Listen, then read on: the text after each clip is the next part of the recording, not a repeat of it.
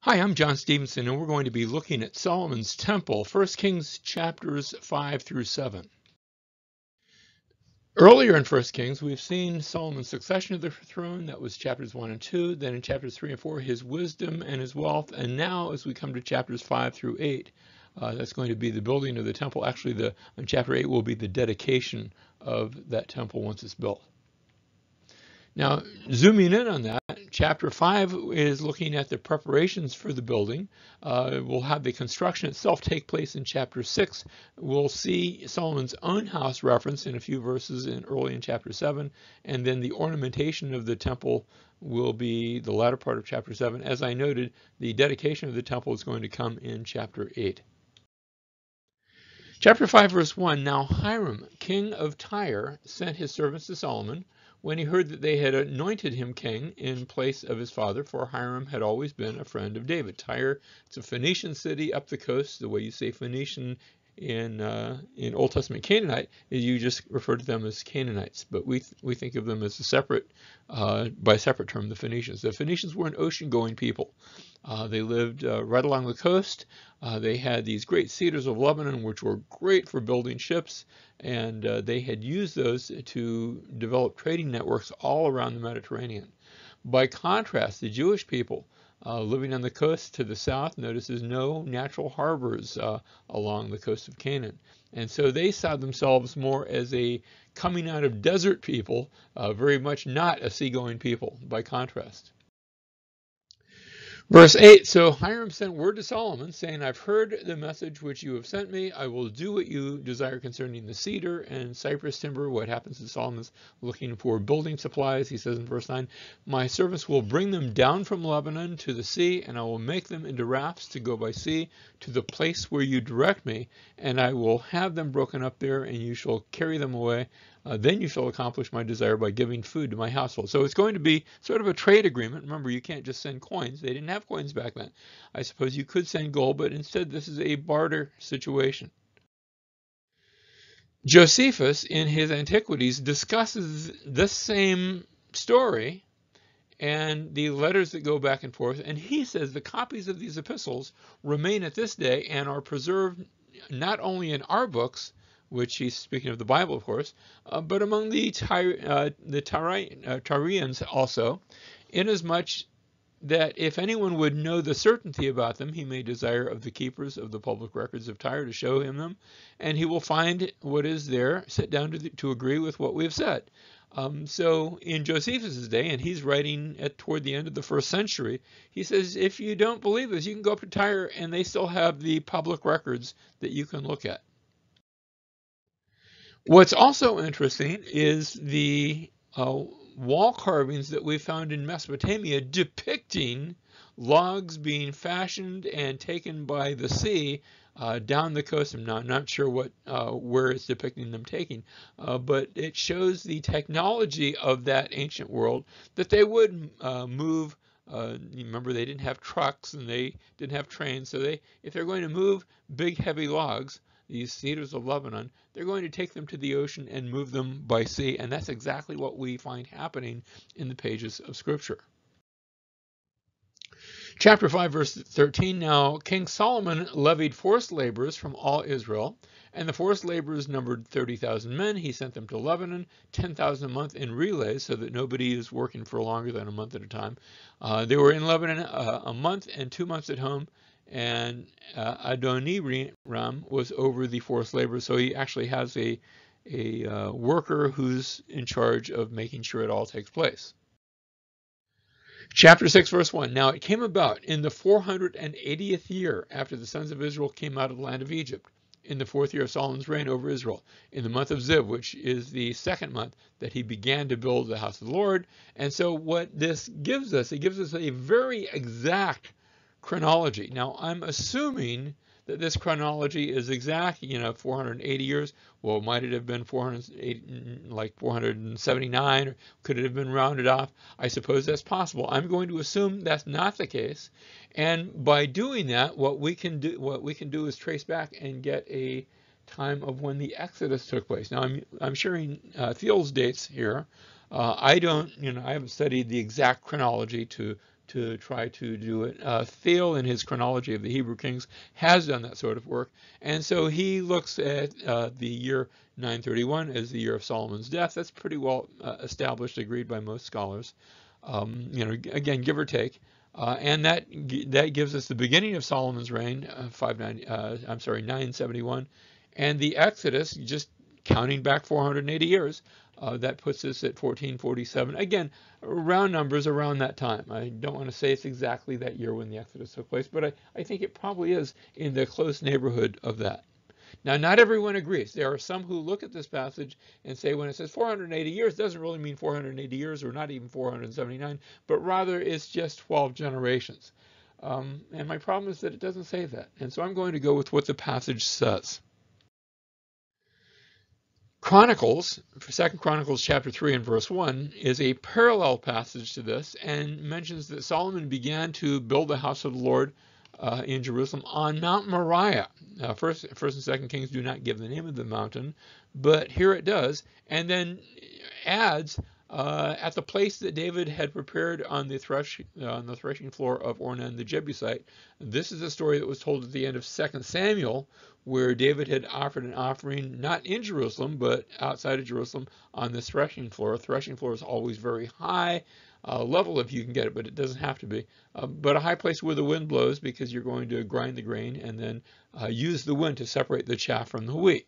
Evidently, there was one to the north of Jerusalem, and tradition has it that Mount Moriah, and it's still called Mount Moriah today. You can go to Jerusalem today and still see that mountain, and that's going to be the scene of the temple. Notice how it's depicted in this picture. You've got the city of Jerusalem, and then way over on the far right, that would be to the north of the city, is where they believe the temple was located.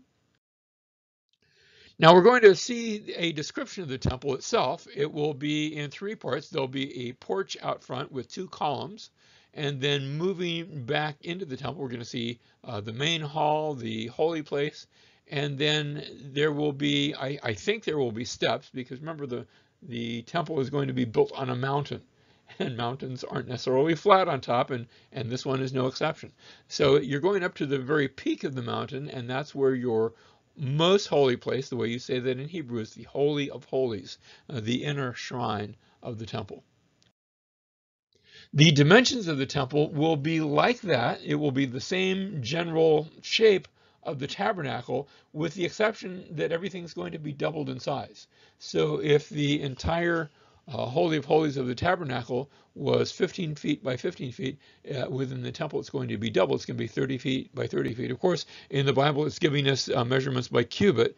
A cubit is roughly about 18 inches, the distance from your fingertip down to your elbow. And of course, depending on whose arm you're using to measure, it might be a little bit bigger, a little bit smaller, but roughly we usually describe it as about 18 inches, and that gives us an idea for the size of the temple. Here's another artist's conception of what that would have looked like, and I think they've pretty well got it right. Notice on the left you see the porch, and then the holy place where you're going to have both different ornaments and so on, and then probably steps, I think, leading up to the most holy place, which will be in a where its height and its width and its depth will all be the same dimension, making it a perfect cube. If you go there today, you will see the Dome of the Rock that has been built upon that place. And notice, to get up there, you have to go up steps. You know, it's built, it's on a mountain. It's relatively leveled off because some parts have been sort of sanded down, others lifted up, but you're going up higher and higher to get to that Dome of the Rock.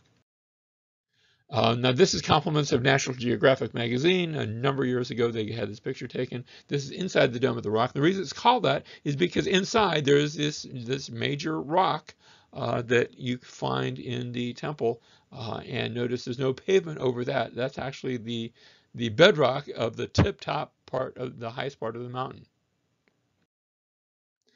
Another artist's conception, as you approach the temple and notice you have the temple structure, but then out front you would have a major offering, a major altar, which is going to be used for offerings, and then off to the side we'll see the laver of water. They're going to refer to that as the sea. Now, 1 Kings chapter 6 begins, we already looked at the date of the reign, and it's dating it by the year of Solomon's life and beginning of his reign. And then we see in verses 2 through 10 the outer structure of the temple. Next, we have the covenant conditions that will be given in chapter 6, verses 11 through 13, the inner structure of the temple, and finally, the date of the completion of the work. So the entire arrangement is made very clean, very paralleled, that we might see the entire story of the building of the temple. When it comes to the inner part of the temple, the Holy of Holies, the most holy place, when you want to say something's very holy in Hebrew, you say it twice. So Holy of Holies means the very holy place. The Ark of the Covenant is going to be the sole article of furniture, but on either side of it will be two larger statues, wooden images overlaid with gold, and these images are of cherubim, these giant winged creatures. We read chapter 6, verse 19, then he prepared an inner sanctuary within the house in order to place there the Ark of the Covenant of the Lord. Verse 21, so Solomon overlaid the inside of the house with pure gold, and he drew chains of gold across the front of the inner sanctuary, and he overlaid it with gold. He overlaid the whole house with gold until all the house was finished, and the whole altar, which was by the inner sanctuary, he overlaid with gold. Now you have the Holy of Holies. And this innermost part of the temple signified the place of the presence of God, overlaid with pure gold, as we saw in verse 20. And God's going to show up when we get to chapter 8, and he's going to fill it with the glory of God. God's going to show up, and his glory will be manifested in the temple. This is a reminder of the New Jerusalem, which, if you remember, the Holy of Holies, its length and its width and its height are all the same dimension.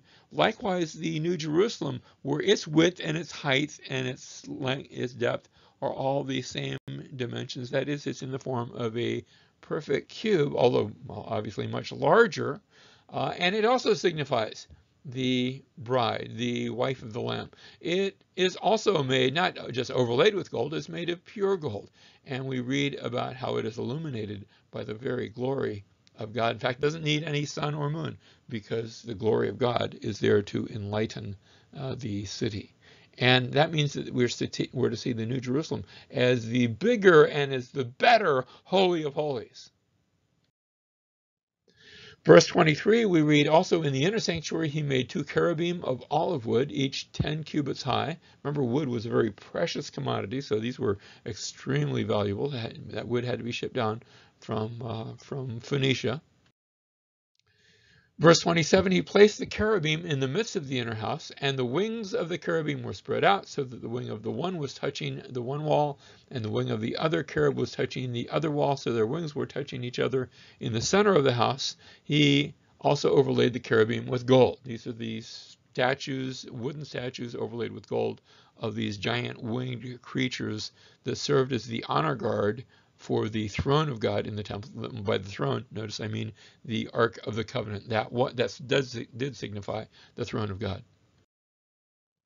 So I have the cherubim which had been in the tabernacle. Remember, way back in the book of Exodus, we had the cherubim that were statues that were on top of the Ark of the Covenant. They were made of solid gold.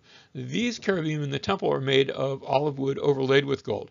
Back in the tabernacle, they had been placed on top of the Ark of the Covenant, obviously much smaller in size because it had to be transported on the Ark of the Covenant. These stand on either side of the Ark of the Covenant. The ones on the Ark of the Covenant are still there, but these stand on either side of the Ark of the Covenant with their wings over the Ark. The cherubim in the tabernacle face one another as they look toward the mercy seat. These cherubim, they seem to face outward toward the worshipers, as far as we can tell. Verse 31, for the entrance of the inner sanctuary, he made doors of olive wood, the lintel and 5-sided doorposts. So he made 2 doors of olive wood, and he carved on them carvings of cherubim, palm trees, and open flowers, and overlaid them with gold, and he spread the gold on the cherubim and on the palm trees. What I find fascinating is that we have exactly the same thing that was found in Tutankhamun's tomb, where there was a large sort of a chest device. It was sort of a big, like a portable closet. And the doors on this, and this is what you're looking at, the doors had these two giant winged creatures, and they were all overlaid with gold. Now we get to verse 37. In the 4th year, the foundation of the house of the Lord was laid. In the month of Ziv, in the 11th year, in the month of Bul, which is the 8th month, the house was finished throughout all its parts and according to all its plans. So he was 7 years in building it, and now the temple has been completed. Chapter 7, verse 1. Now Solomon was building his own house 13 years, and he finished all his house. And he's still talking about his house. He made the hall of the throne where he was to judge, the hall of judgment, and it was paneled with cedar from floor to floor. His house where he was to live, the other court inward from the hall, was of the same workmanship. He also made a house like this hall for Pharaoh's daughter, whom Solomon had married. And so notice there's these building projects, first for the temple, and then for his house, and then for the house of Pharaoh's daughter. He fashioned the 2 pillars of bronze. 18 cubits was now we're talking about the temple again. He fashioned 2 pillars of bronze. 18 cubits was the height of one pillar, and a line of 12 cubits measured the circumference of both. He also made 2 capitals of molten bronze to set on the tops of the pillars. The height of the one capital was 5 cubits, and the height of the other was 5 cubits. So he's building now the accoutrements that go in and around the temple. These are the columns on the outside of the temple. And these pillars of bronze, they're going to be named Jachin, means he shall establish, and Boaz is the word for strength, so God will establish strength. I think that's the idea behind it. And at the top of it would be pomegranates. That is, remember, the pomegranate was a fruit, but it was full of seeds, so it represented fertility.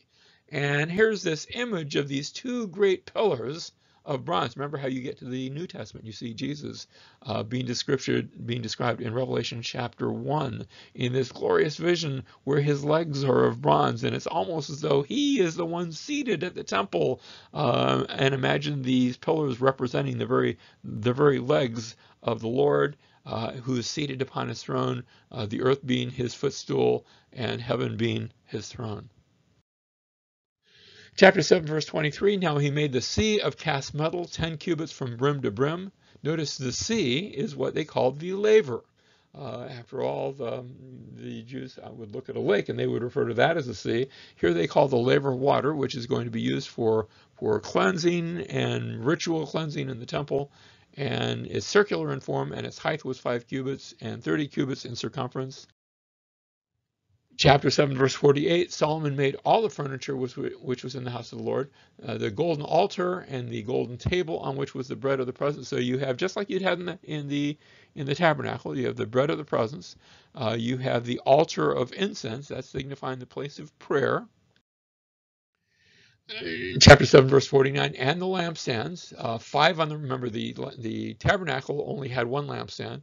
This is multiplied now, 5 on the right, 5 on the left, in front of the inner sanctuary of pure gold. And these lampstands are in the form of trees.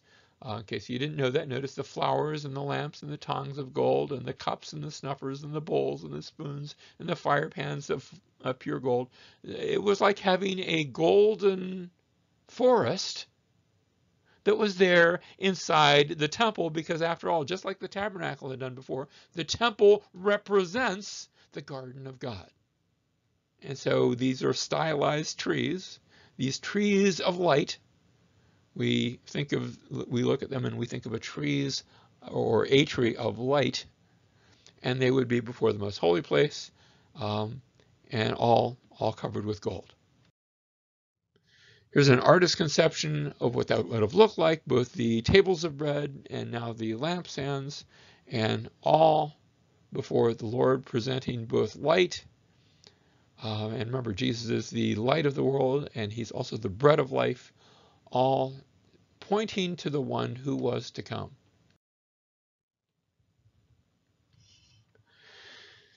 The tabernacle now, and that word tabernacle, the Mishkan, as you say it in Hebrew. Shakan is to sit or to dwell, and a Mishkan was the dwelling place. A number of terms that had been used for the tabernacle. It was also known as the tent of meeting, the tent of testimony, the sanctuary. Another way of saying that would be the holy place. And Jesus fulfills all of those things. Remember that he is the dwelling place. The Word became flesh, according to John chapter 1, verse 14, and dwelled among us, tabernacled among us. And he's our provision for meeting God. And the tabernacle pointed, it was the tent of testimony because it pointed to the saving work of Jesus. And we come to him through his blood. We come to the Lord through the blood of Christ. And so all of these pointed to Jesus, and they still do, both in the tabernacle as well as in the temple. But there's a sense in which we enter into that because they also point in a sense to us. We have become the dwelling place of the Holy Spirit. And our fellowship is in Christ, where as we come together, we meet the Lord. And we're called to be witnesses and a testimony of him. And we're called to be holy because he is holy.